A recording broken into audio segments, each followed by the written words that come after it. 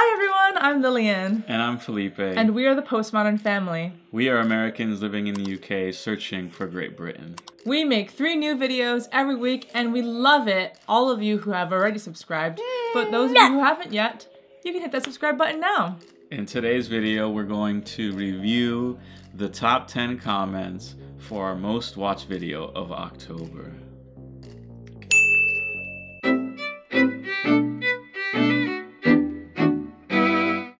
Most watched video for October was drumroll.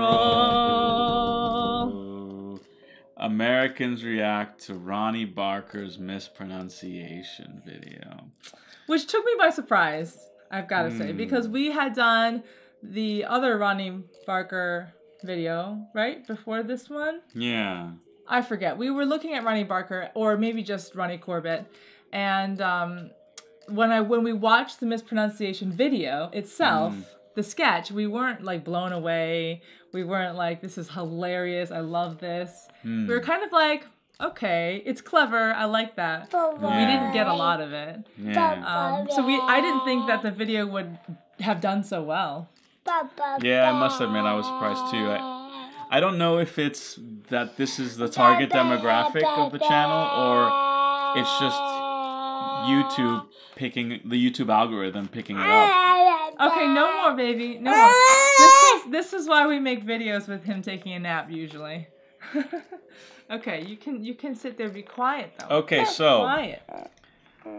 I still don't understand. Oh, so we're gonna read the top 10 comments for this video because it had 30,000 views, which is quite a lot, and we figured we should give props to people who commented on this video. Give so props. 10 comments.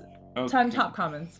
So I still don't understand how the YouTube comment ranking algorithm works, but here goes. This is all sorted by top comments first, underneath the video. So the first comment that comes up, which I guess is the highest ranked comment. How many likes does it have? It's got 17 likes from... Like this one has 23. I know, and 31 here. I don't know. So I don't know how it does it, but I have no other way of organizing it. The first comment comes from Quiet Life in SW Hertz. I guess that's Southwest Herzegovina. Hertfordshire? Hertfordshire? I don't know. But he or she says, Ronnie Barker, one of our greatest comedy geniuses, R.I.P. R.I.P. So just... He only died in 2007, is that right? Yeah, it wasn't that long ago, I feel. Yeah. Okay, number 2 comes from Martin. Is that Mowbray? Mowbray? Mowbray. I don't know. Mowbray? Mowbray? Martin Mowbray says, you really need to watch him in Porridge. Have we done a Porridge reaction? We watched Porridge, but the clip that we were reacting to was copyrighted put by BBC Productions, and we knew that we would probably get blocked if we tried to react to that one. So we've only seen one little clip, and it was quite funny. I think what we were most impressed by is his accent, his like low chavtastic. I don't know, his accent was really good. It looked like he was very genuine. So then that's what got us curious about his real accent. Yeah. Okay, number 3 is from Freddie Mac. And he or she says, the names were corruptions of those of public figures of the 70s and 80s. No wonder we didn't understand it. We wouldn't have known. I don't remember the bit where he did names in the sketch. What was he doing? I don't remember. It was a long sketch and very complicated. Okay. Number 4 is from Red Squirrel. And Red Squirrel says, the great comics all had magnificent timing. Ronnie Barker was one of them. I didn't feel like this sketch had timing in it though, did it? I don't know. Is there good timing when it's just like a monologue? Is there? I think there is still, yeah. I think there is.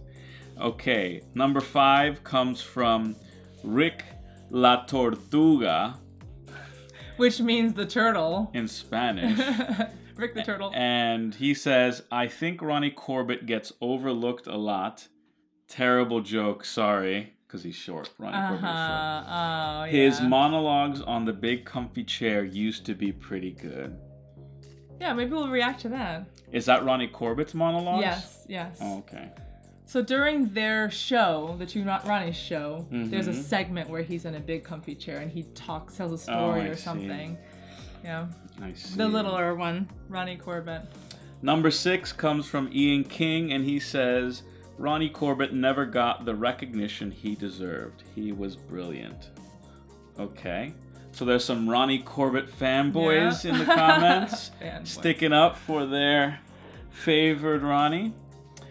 Number 7. I think let's see. There's a 1, 2, 3, 4, 5, 6. Yeah. Number 7 is Ian Mays. Is that Mays or Mayes? Mays. Ian Mays says, try Ronnie Barker in open.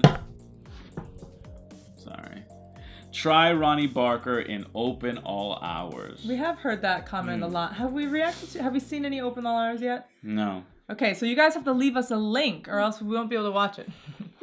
Number 8 comes from Marcus577, and he says Ronnie Barker was also very good in open all hours. He was the owner of an old corner shop, played with David Jason, who later starred in Only Fools and Horses. Oh, cool. Got some history there. Connection. Let's see. 6, 7, 8, 9. Number 9 is from Richard Gatecliff Photography. Is that how you say that? Richard Gatecliff, yes. Richard Gatecliff Photography. I think we follow him on Instagram. And he says, I was lucky enough to see Ronnie Barker from his early beginnings. He is considered a national comedy treasure who is sadly missed. If you haven't done so already, you may find Professor Stanley Unwin equally entertaining. A person who's alive still? Is that what he's... I think that's a sketch or something, or another character. Equally entertaining. So a or is it character another that he plays, person? or I'm not another sure. person? I'm not sure. Leave us a link, please. We'll watch it. And last but not least is Carl Garner. He says, at the beginning they are laughing away, then suddenly they stop, turn, and stare at the camera. Very creepy. Dun, dun, dun, dun, dun, dun. You should switch to it. Yeah. A lot of people have commented on our intro video. This child. You want to go upstairs? I think what would be a miracle is if we could get Humphrey to do it too. Because I don't think he did that. He was just a baby. So now he's a little more able. We should try it. Hey, do you want to try it? Doris, come sit on my lap. And we'll try and laugh and then look at the camera seriously. Okay, ready? We're gonna laugh that way, and then we're gonna look at the camera. Serious. That way. Okay, ready? Look over there.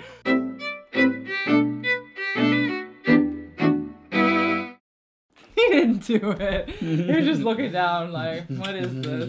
What is this crazy family? Alright, that was a good try. Thanks for watching this video. We hope you enjoyed it. Let us know in the comments what other kind of reaction videos you'd like us to watch. And maybe we'll be reading your comment next time. And become a patron at patreon.com/thepostmodernfamily. Thanks for watching. Bye. Bye. Say bye up here. Bye.